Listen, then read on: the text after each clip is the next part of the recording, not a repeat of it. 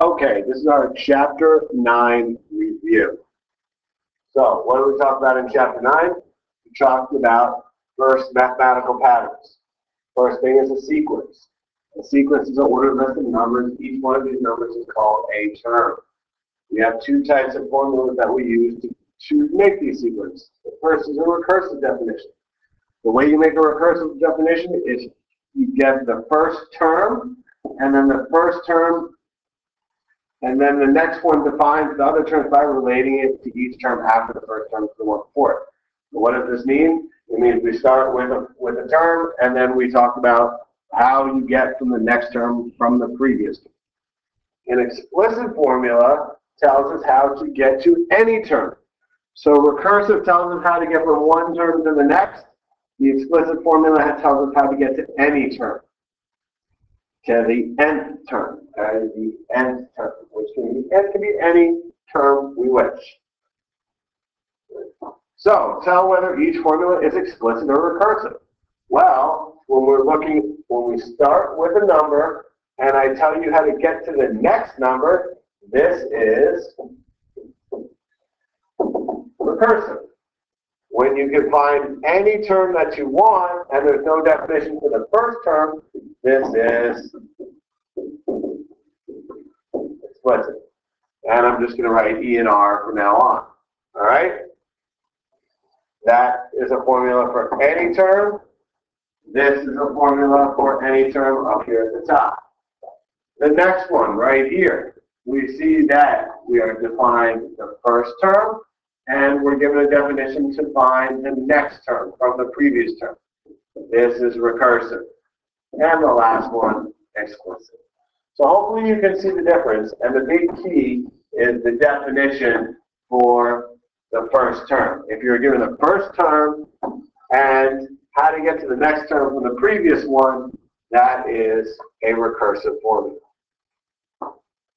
So using an explicit formula. To use an explicit formula, all we need to do is plug in which term we are looking for. So for this formula right up here, we say that a to the n equals n squared. So what are the first three terms of the sequence? So that means we're looking for the first term, we're looking for the second term, and we're looking for the third term. So all we have to do is inside of the formula right here for n, all we have to do is plug in 1, 2, and 3. So let's do that. 1 squared is 1, 2 squared is 4, 3 squared is 9. And those are the first three terms of the sequence. 1, 4, 9. We want us to keep going. We plug in 4 and get 16. And so on, and so on, and so on. Okay? So a recursive definition tells us how we get from the first term to the next term.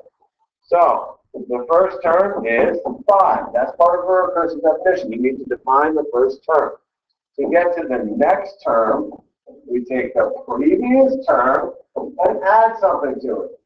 In this case, we get from 5 to 12, we add 17. And these two together are a recursive definition. The next one works the same. We're starting at -2. To get to the next term, I take the previous term and add, looks like 9. And those are two recursive definitions. Next, we talked about in 9-2, we talked about an arithmetic sequence. In an arithmetic sequence, the difference between consecutive terms is constant. This difference is called a common difference. You are always adding a positive or negative number to the terms of the sequence to get the next term. And it's always the same thing. All right, we have a couple definitions. A is the first term, A sub n is the nth term, n is the number of the term, and d is the difference. So using these, we have our formula, our explicit formula, which we will use a lot. A sub n is equal to a plus n minus 1 times d. Our recursive formula just says to get the next number, to get the next term in the sequence, add d to the previous one. That's it. And then we have a definition for an arithmetic mean. The arithmetic mean We take two numbers, add them together, divide by 2, and we can get a number in the middle. All right? So, determine whether each sequence is arithmetic. If so, identify the common difference. Well, here, each step, we're going, this is arithmetic because we're going up by 10. This one, this is E, and we're going down by 11. It's okay to go down. This one is another yes, and it's +3. And finally, each one here is different, so that's enough. This is a sequence, it's just not an arithmetic sequence, because it does have a pattern. So, find the 32nd term of each sequence. So, to do this, we're going to sub A sub 32 is going to equal to A to the A sub 1 plus 10 minus 1 times D. I'm going to plug my numbers in. 34 plus 32 minus 1 times, what's my difference? 3. So this is going to be 34 plus 31 times 3. We'll pull up a little calculator, tell me out here. And we get 31 times 3 is going to be 93 plus 34 gives me a total of 127. Same thing for the next problem. The 32nd term is going to equal 23, which is the first term, plus n minus 1, which is 32, minus 1, times my common difference is 7. So we have 23 plus 31 times 7. I'm going to pull up the calculator again to help me out. And we get 31 times 7 is going to be 217 plus 27 gives me a total of 244.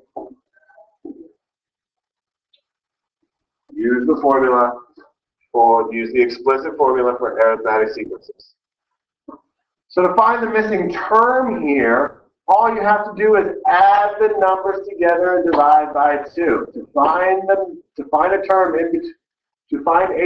in between two terms, you can find the arithmetic mean. Negative 15 plus 1 is negative 14 divided by 2, negative 7. And is negative 7 halfway between negative 15 and 1? Yes. Right here, 14 plus 28 divided by 2 is going to give you 21. And for the last one down here, the format is a little bit different, but we have two terms, right? We have an minus 1 and an plus 1. So if we're looking at a number line, this is the way these terms are going to go. All right, we're going to start at n minus 1. One more is a sub n. One more is a sub n plus 1. So to find the middle term right here, all we have to do is add these together, divide by 2. 7 plus 1 is 8, divided by 2 is 4. So my mean is 4. Now, this problem is going to work a little differently because I already know the mean. The mean is 4475. Well, to get this mean, I'm going to have to add two things together and divide by 2. But I know what one of these things is. One of these things is. One of these guys makes 3895. Okay? So now I can solve for my other variable. Multiply both sides by 2 gives me 8950 equals 3895 plus y. Subtract from both sides.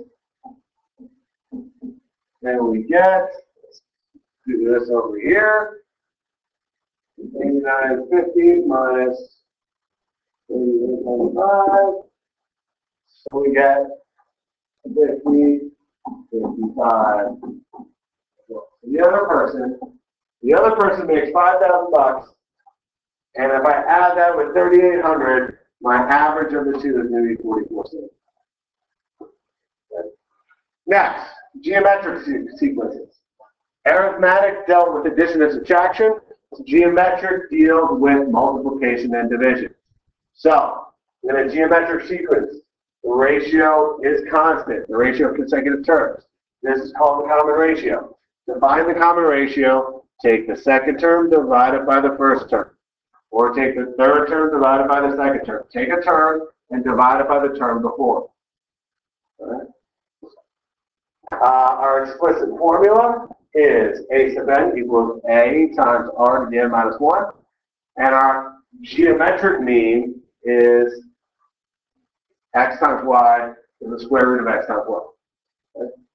Our recursive formula is we are going to take the previous term and multiply by the ratio to get the next term. So, are these sequences geometric? Take the second term, which is 2, divided by the first one. Common ratio is 2. Are all of these terms 2 times the one before it? So that's yes. And this is the common ratio. For this one, is each one negative 1 times the one before it? Yes. Well, for this third one, we see that 2 divided by 1 is 2, which works here, but 2 times 2 is not 3. This is now. In fact, this sequence is arithmetic, plus 1 each time. And for the last one, 4 over 10 is 0.4. Multiply each one by 0.4, and you get the next one. So to find the missing term of the geometric sequence, we are going to multiply the two numbers together and take the square root. So this would be the square root of 5 times 9, 11, 25. We'll probably use the calculator for that. So we have 5 times 9, 11, 0.25. And we just take the square root, and we get 57.5. Same thing for the next one. Okay. We take 5 times 2.8125 and take the square root, and we get 3.75. So to find the geometric mean, multiply the two numbers together, take the square root. So let's use this. During your first week of training for a marathon, you run a total of 10 miles. Okay. You increase the distance you run each week by 20%. So if we multiply 10 miles times 20% as a decimal, 0.2, we get 2 more miles. So my sequence is going to look like 10, 12, and 12. We only need two numbers to get a common ratio. We know this is going to be a geometric sequence because we're multiplying each one by what? What's the common ratio? Well, it's going to be 12 over 10. It's going to be 1.2. And that's going to be our ratio. So to find out how far it runs during the 12th week, we want to use our formula for geometric sequences. So A sub 12 is going to equal the first week, which is 10, times 1.20 to the 12th power. Now this is going to be kind of a big number. 1.2 to the 12th power times 10.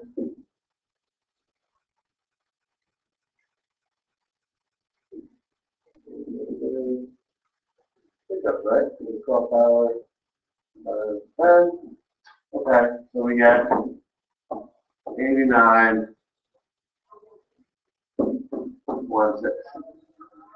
Kind of a lot to run in a week, but maybe possible. So now, instead of just listing the sequences, we are going to start to add them together. So that is called an arithmetic series. If it's an arithmetic sequence and we want to add it all together, we call it an arithmetic series. The sum of the first n terms follows the formula. The sum equals n over 2 times a1 plus an. And we can use the summation symbol, sigma, and lower and upper limits to write a series. The lower limit is the least value of n, the upper limit is the greatest value of n. Find the sum. Three things we need for the sum. We need the first term. We need the last term. We need the number of terms. Well, the first term is 7, as we can see right here. The last term is 105. The only thing we don't know is the number of terms. So we can solve for the number of terms by figuring out what number term 105 is. So we can say that 105 is equal to a sub 1 plus n minus 1 times d. Well, we know that a sub 1 is 7 plus n minus 1, and my d is 7. So 105 is going to be equal to 7 plus 7n minus 7. 7's cancel each other out because they're on the same side. So 105 equals 7n. Divide both sides by 7 and equals 15. Now that we know my sum is 15, I can plug it into the formula. 15 over 2 is going to equal 7 plus 105. And using my calculator, I can figure this out. And we get times 15 divided by 2 equals.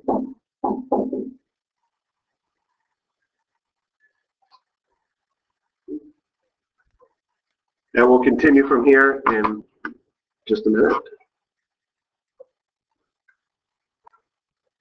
Okay, so next we're going to talk about arithmetic series in summation notation. So to change something to summation notation, we need to change it to sigma. So we need three things. We need the number of terms and an explicit formula. So to find the explicit formula, we need to just plug this into our arithmetic sequence formula, which says a sub 1 plus n minus 1 times d. We've used a lot so far. So this equals the first term 4 plus n minus 1 times my common difference is 4. So this turns into 4 plus 4n minus 4. Those two cancel. So a sub n is equal to 4n. Write it as a summation notation. We put our sigma. We start at n equals 1. It goes to 1, 2, 3, 4, 5, because there's 5 terms. And my explicit formula is 4n. And that's summation notation. Now it only gets a little bit harder if you don't know the number of terms. Like in this problem, we don't know the exact number of terms. So the first thing we're going to do is we're going to start out just like before. So that is a sub n, 100, the first term, plus n minus 1 times the common difference, which is negative 10. So 100 is going to be equal to, 100 minus 10n plus 10. 110 go together to give me negative 10n plus 110. Right? So my sigma notation, we start at n equals 1. My explicit formula is negative 10n plus 110. But the only thing I'm missing is I'm missing the upper limit. I need to know how far this function goes. So to do that, plug in 10. And let's solve for n to see exactly what number term this is. So I subtract 110 from subtract 110 from both sides. We have negative 100 equals negative 10. Divide by negative 10. Then we have n is equal to 10. So my upper limit is 10. And there's my summation notation. All right. So to find the sum of each finite series, this is arithmetic, they're both arithmetic, there's two ways to do it. The first is put it into the calculator. If your calculator will do summation notation. If not, you need three things. We need the first term, the last term, and the number of terms, all of which we can get from the summation right here. All right. So the first term, plug the lower limit into n, and we can get the first term. 2 times 1 is 2, minus 1 is 1. To get the last term, plug the upper limit into n, and we can get the last term. 5 times 2 is 10, minus 1 is 9. And to get n, we take the upper limit minus the lower limit and add 1. So 5 minus 1 is 4, plus 1 more is 5. Once I have all those three, plug it into my sum formula, which we get 5 over 2 times 9 plus 1, and we get 25 from that. Same thing for the second problem. All right? First term, last term, number of terms. First term, plug in 1. 3 times 1 is 3, minus 4 is negative 1. Last term, plug in 10. 30 minus 4 is 26. And n, you subtract the lower limit from the upper limit and add 1. So that is 10. Plug that into my summation formula. So my sum is 10 over 2 times negative 1 plus 26. So 10 over 2, that's 5 times 25, which will give me 125. Find the sum of the arithmetic series. Finally, geometric series. Geometric series. The formula for geometric series is listed right here. Also, two other kinds of questions we might have is if the series converges or diverges. If it is an infinite sum and the series converges, we have this formula right here. So this is the top one is the formula for a finite series. The bottom one is the formula for an infinite series. Two different things. So what do they look like? Well, here's a finite geometric series. Why is it finite? Because it stops. It doesn't keep going at the end. So, for a finite geometric series, all we need to know is we need to know the first term, the common ratio, and the number of terms. If we knew all three of those, we can plug it into the formula and solve. My first term is 1. My common ratio, what am I multiplying by each time? It's 2. The number of terms, well, I'm not sure. So, I need to plug it into the formula for a geometric sequence, which is a sub n equals a1 r to the n minus 1. So that's 128 equals, a to the 1 is 1, so we can leave that out. The common ratio is 2 to the n minus 1 power. I can solve this by taking the logarithm of both sides, or changing 128 to something with a base of 2, which is easier. I'll change that to 2 to the 7 equals 2 to the n minus 1 power. So n is equal to 8. And now I plug it into the sum formula. 1 times 1 minus 2 to the 8th power, all over 1 minus 2. Calculator. 1 minus 2 to the 8th power gives me negative 225. Divide by negative 1 gives me a positive 225.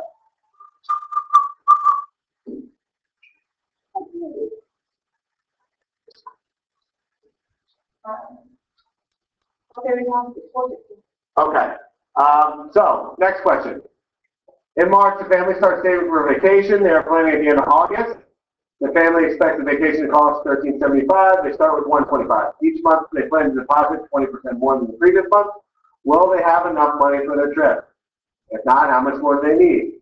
Well, so they're in March right now, and they're going to save till August. So that's March, April, May, June, July, August. That's 5 months. So we know they're going to start with 125. Okay. My common ratio, if you're always going to deposit 20% more, my common ratio is 1.20, and they're going to be doing it for 5 months. Okay. Now we're going to add all those together, so that's actually the wrong formula. I wish I could go back and delete that, but I can't. So we're going to go with the sum. The sum. We're going to start with 125. We're going to multiply that by 1 minus my common ratio of 1.20 to the 5th power, and divide it by 1 minus 1.2. That will give me my sum after 5 months. So let's try it out.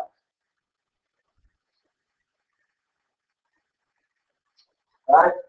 1 minus 1.2 to the 5th power times 125 divided by 1 minus 1.2. Going to equal 930. So do they have enough? No. So they need a bit more. Okay. Infinite series. Does it diverge or converge? If the common ratio is less than 1, if it's in between 0 and 1, it converges. If not, it diverges. And if you look at it and the numbers are getting smaller, it converges. This series converges because the ratio, common ratio, is 1/3. Right? If it converges, and it's an infinite sum, we can find the sum by the first term, 3 over 1 minus the ratio. 1 minus 1/3. So that's 3 over 2/3, which is going to be equal to 9 over 2. 4.5. So adding up all these numbers gives you 4.5.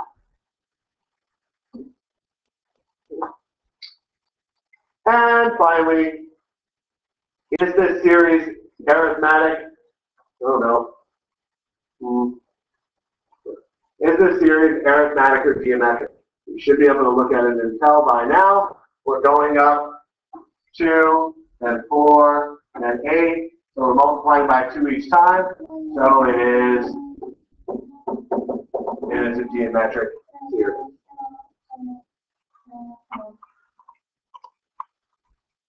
Yes, I know. And that's it for the review. Hopefully this helps for the test.